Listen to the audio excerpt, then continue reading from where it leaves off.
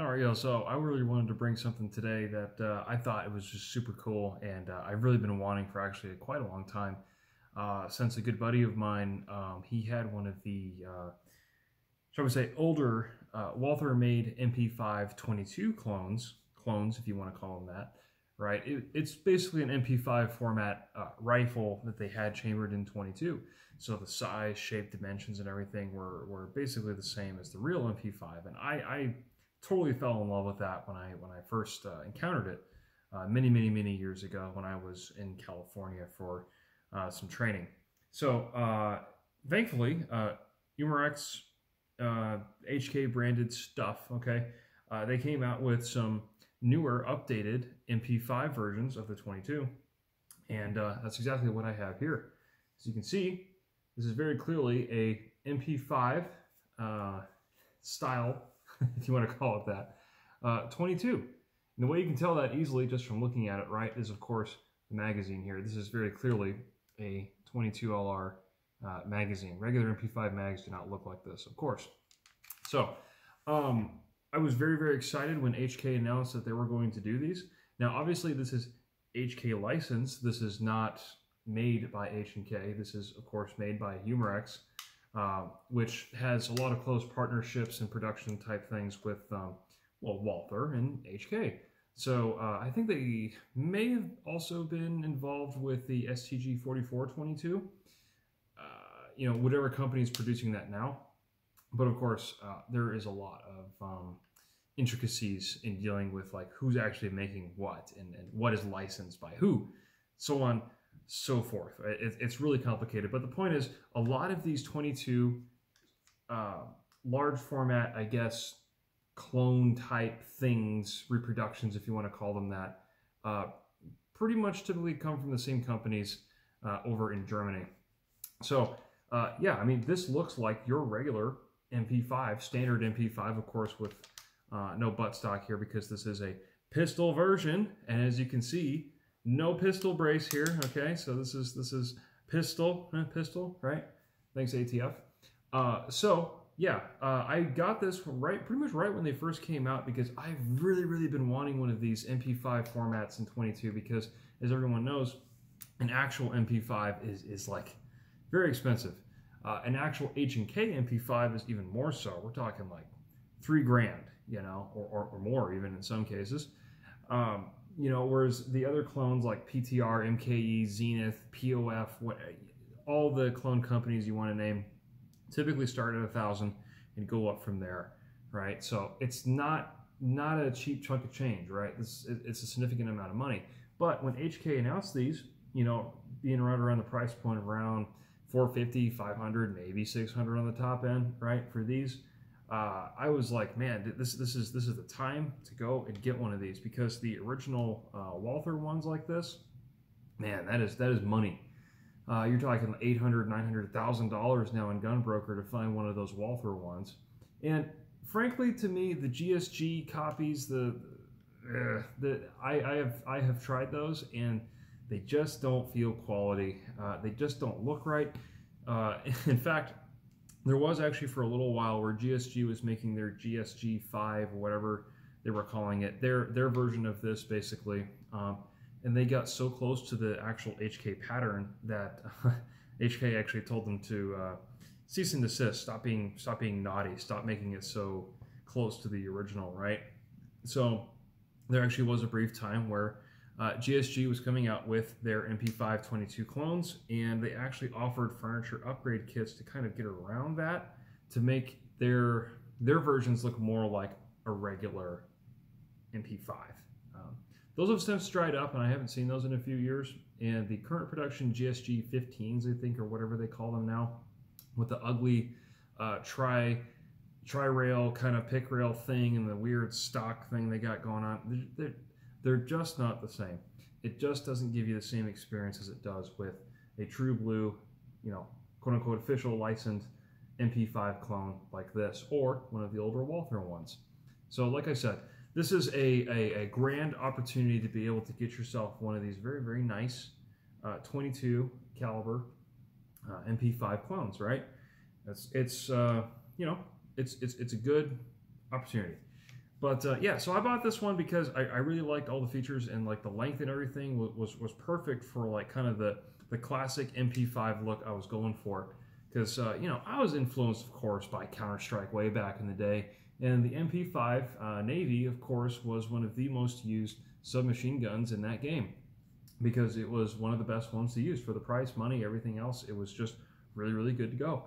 And so I've always wanted one, and of course, you know, me being also a Half-Life fan from video games, of course, the MP5 from the Half-Life is absolutely classic. Somehow they had a 50-round magazine and a 40mm grenade launcher on top of that at the same time. You know, whatever, it's video games, right? But the cool factor was there. So obviously the MP5 has a absolutely legendary reputation in terms of like action flicks, movies, video games, stories, whatever you want to call it. Actual practical use by real life operators doing real life stuff. MP5 is definitely right there. And of course, I've actually had some full auto experiences with real MP5s, and I still have to say, to this day, I honestly believe the MP5 is the best 9mm submachine gun that you can get. Because full auto fire, like that thing does not move. It just, you hold down the trigger and you just hold it there and it just stays, and you just hose the target down. There's no need to like super clamp down and really lean forward, do all this stuff. None of that. Full auto fire on a real MP5 is utterly controllable. It doesn't feel like a direct blowback. It doesn't feel like anything else. I don't even think the SIG MPX, honestly, comes even close to a true blue MP5. But anyway, that all goes into the reasons why I got this. Now, I also do kind of want the quote-unquote rifle version of this, where it's the MP5 SD22, where basically they take this barrel and they lengthen it to 16 inches or so. I think it's 16 and a half. And they put this fake suppressor shroud thing over it to make it look like an MP5 SD. And that's the MP5 that has basically the standard length of the barrel, right, about this size, but then they have a big suppressor thing here on the end of it that's it's basically integrally suppressed, where it's all part of the whole assembly here.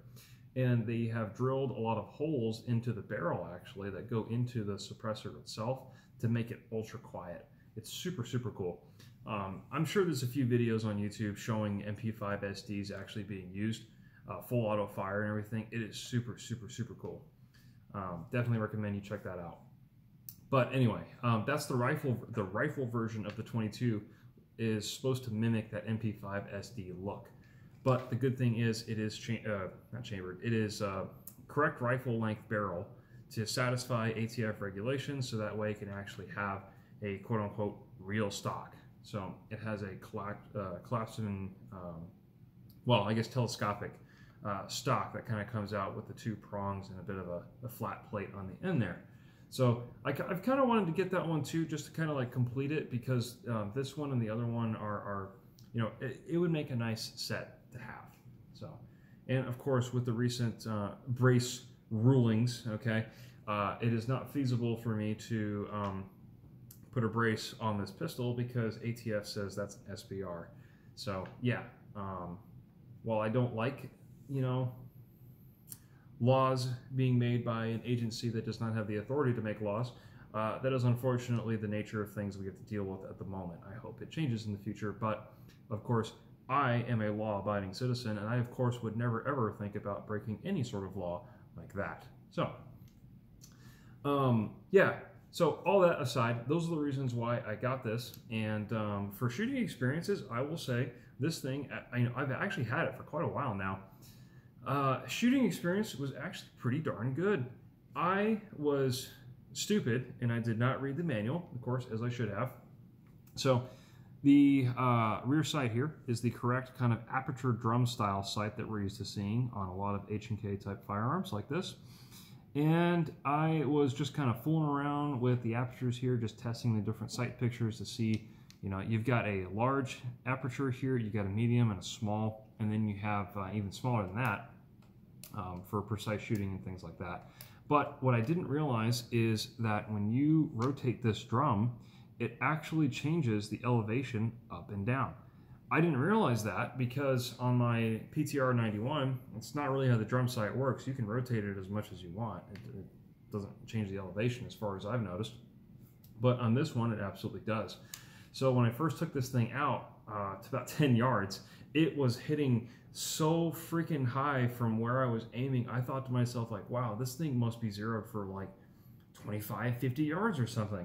But even then, when I took it out to 50 yards, I accidentally had the rear sight all the way up. So it was hitting like super freaking high, like artillery shell into the target type of thing.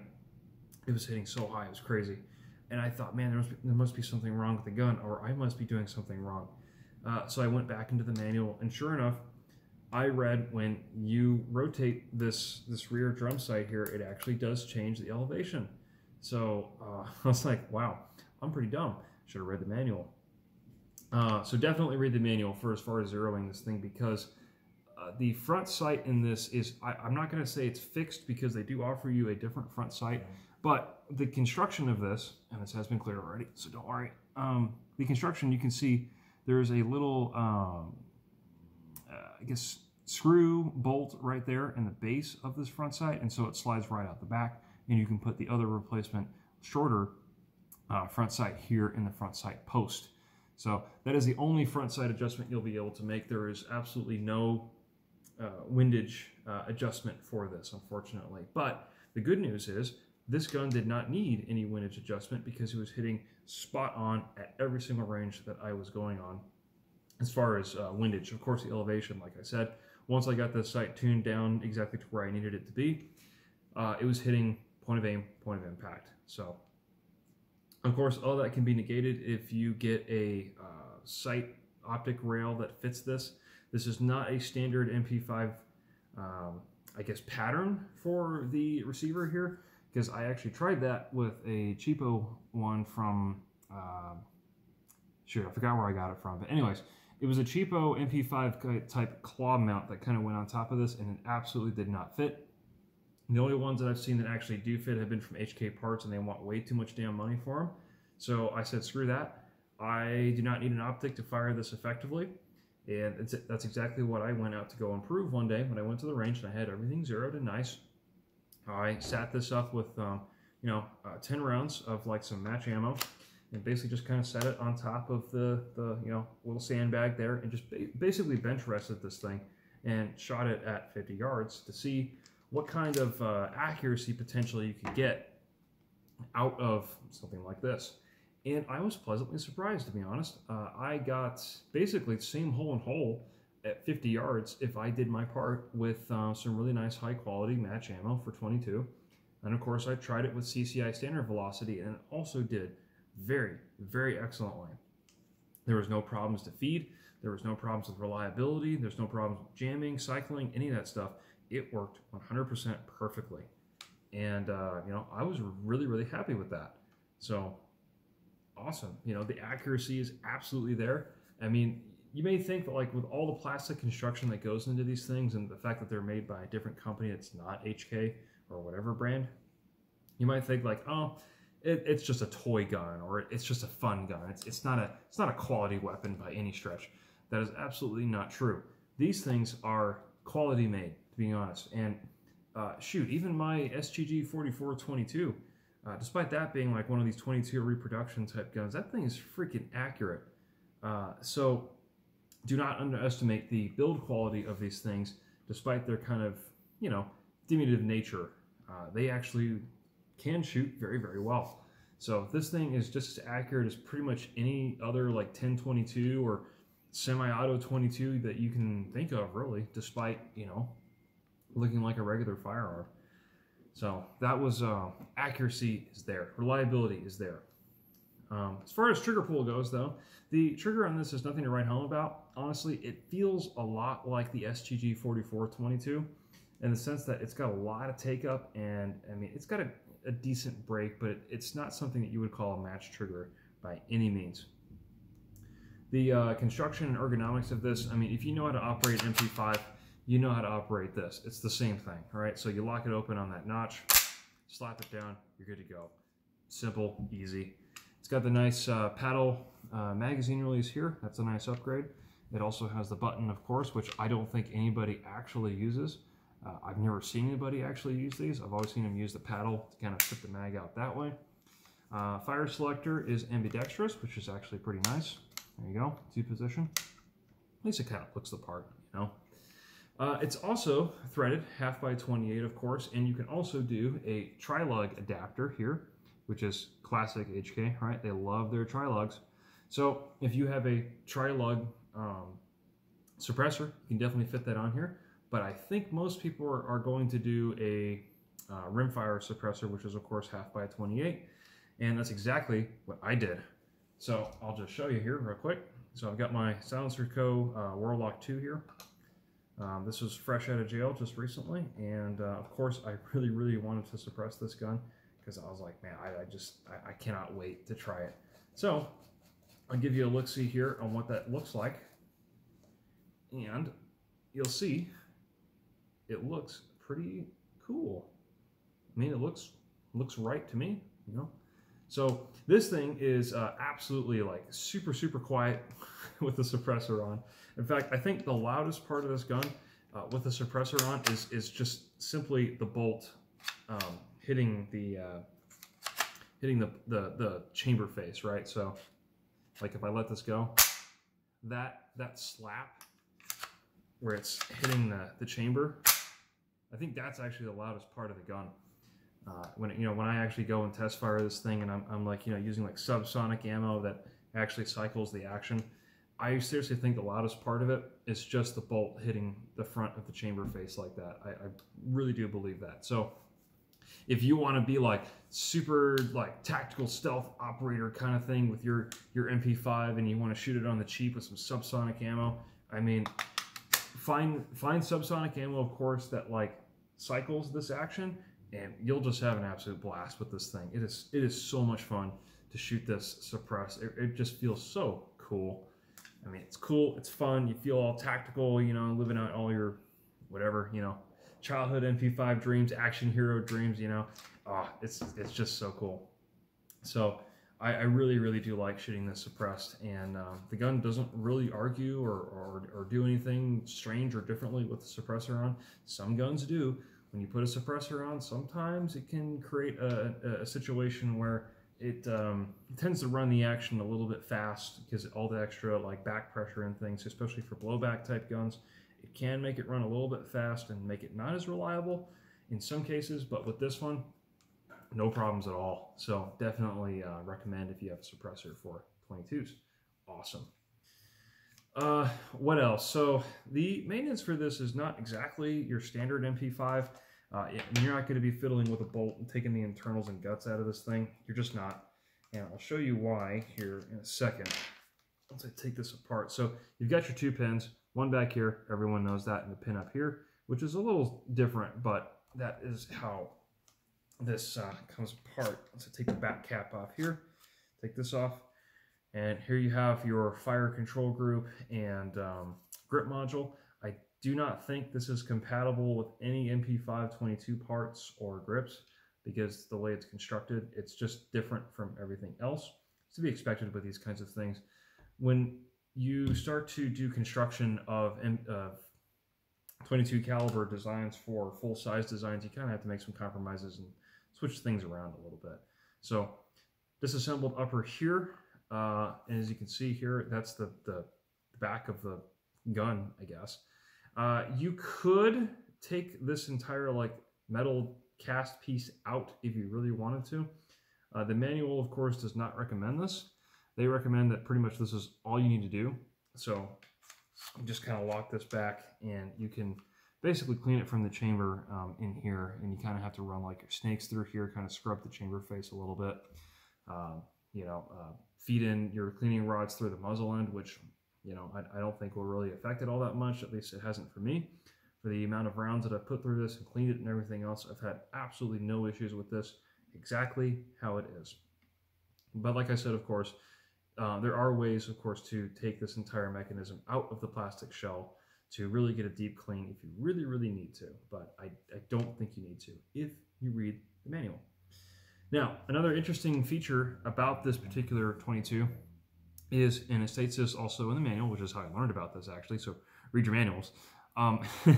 This little bolt right here, this bolt right there, that is a tuning adjustment bolt. So the manual states that if you're having trouble cycling certain ammunition, or if you want to make it even more, yes, intolerant or tighter with certain ammos, you can screw or unscrew this bolt here to make it more or less tolerant of certain ammos.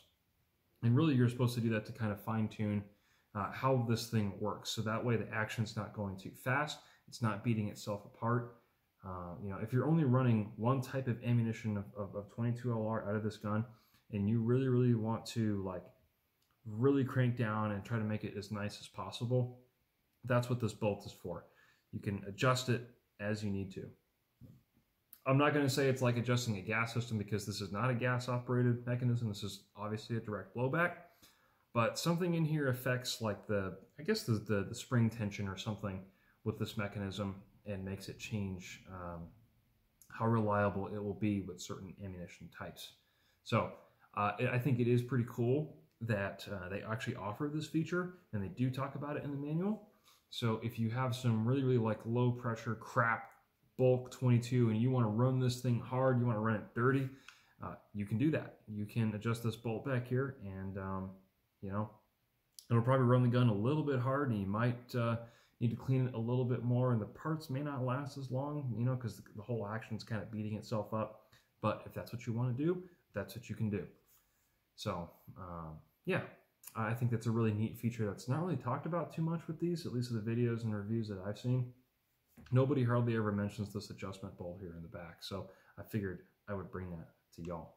So let's get this back together.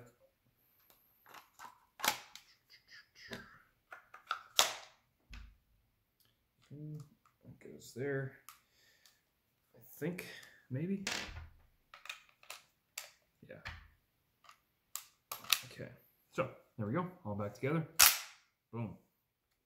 Now, there is a company called, used to be called Dan Haga Designs, but I think it's Haga Defense now. I'll link it in the description. He actually made a new, well, I mean not new, but like a 3D printed kind of end cap that can fit on here to give you a Picatinny backing for these. Because unfortunately, as I learned the hard way, standard MP5 accessory back end caps like this for stocks and braces and things like that do not fit the MP5 22. It has to be specific to this gun, which is very unfortunate. I don't think any of the old legacy parts, like if you took one of the old Walther stocks and you tried to put it on one of these, I don't think it would fit, to be honest. I'm almost 100% sure, okay, 99% sure that the GSG ones also do not fit this. The cuts and geometry are just ever so slightly different. I mean, if you had a Dremel tool and some time, you could probably make it fit, but it's not how it's supposed to be.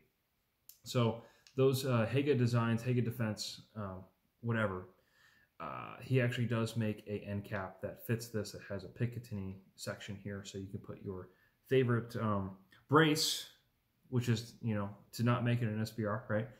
Brace or stock if you were going to make one of these in SBR, or if you have the rifle version, it uses the same format end cap, if you will. So if you don't like the telescoping stock that comes with the rifle version, you can order the end cap from Haga Defense to give you a Picatinny rail, and now you can put your favorite Picatinny style stock brace, whatever you want, on it. And yeah, so that's a nice option. Of course, the front end here, I think I know HK Parts does make like different little aluminum rails and stuff you can fit on here instead of this classic look, to give you your M-LOK rails if you want to go like super tactical with this thing and have all kinds of attachments and crap on there. But frankly, I see no need to change the classic look, lines, and shape of your MP5 22 like this. So yeah, I will say also, whatever you do, do not buy the 25 round magazines from HK Parts. They are freaking just totally scalping these things. I think they want like either between $60 or $80 for a 25 round magazine like this, when HK's own website when they're in stock, granted, are I think $25 or $35. So I was lucky enough to sign up for like the email me when you're in stock kind of notifications, right? So I was able to order 2 more of these magazines for about, I think, 35 bucks a piece. So I was fortunate to be able to get those, you know, before they went out of stock. But absolutely do not give HK Parts your money for these magazines because they're charging way too damn much. I don't care if they're hard to find. That's just, I mean, I get it's a business and they want to make money, but that's just scummy, okay? When you're charging that much more for a magazine like this, scummy, very scummy. So that is also the unfortunate part of this, that the fact that it only comes with 1 magazine. Like, come on, guys, you can ship it with more than that. 2 magazines minimum, 3 is preferred, right? So, yeah. So all that being taken together, I really like the value that these things offer, because I feel like these are going to go the same way as the Walther clones, in the sense that they're only going to make them for a few years, and they're just not going to make them for a long time, and then maybe they'll bring them back if the interest is enough. But for right now, honestly, it's really hard to like overstate the value that you're getting, because I mean, come on. It's HK marked right here. It looks like an HK. It doesn't say Walther over it, okay? It looks and is marked genuine HK, even though it is, I know, it's only licensed, but, you know, give it 10, 15 years, and these things will probably be at the same position as the Walther clones are now, or at least a few years ago, where people were asking, like I said, 800, 900, 1,000 bucks for these things because they just don't make them anymore, you know? And honestly, they're quality guns. They really are. The accuracy there is there. The reliability is there. The looks are there. Everything, the functionality is just there. So it's just, I think it's a great value, to be honest. And I'm really happy that these are on the market, and that they brought them back and are making them like this, especially in this short pistol format too.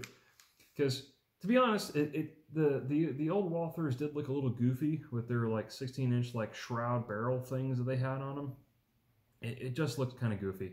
But this, of course, is the classic look. So the only way they can make this even better is if they came out with like an MP5K 22 style, where it was like even shorter. You know, that would be like super cool. Yeah, I can hope and wish. So someday I'll probably go get the rifle length, the SD version of this, just to have them as a pair, put them together and be like, all right, cool. I'm kind of settled on my 22 clones. So, but yeah, 22 will always be a nice, viable, kind of cheap shooting option in case I don't want to like take a 9mm MP5 out and just kind of blast with that. I can kind of, you know, blast with this. So yeah, I'm very happy with these and how they turned out and how reliable and quality they have been. The price is on point. Honestly, I think they're worth every penny. I had a lot of fun with one of these.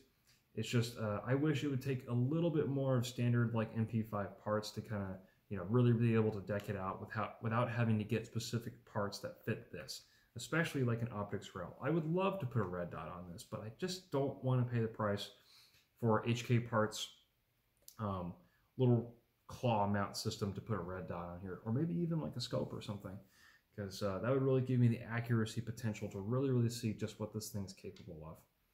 But in the meantime, I'm definitely happy with how this looks and how it performs now. So really can't recommend these enough. They're a ton of fun. They look the part. They're super cool. I've just enjoyed mine, you know? So I will definitely be shooting this for many more hundreds, thousands of rounds to come, especially with a suppressor. So much fun. So much fun. But yeah, I just thought I'd bring this to you guys because I've actually had it for a little while now.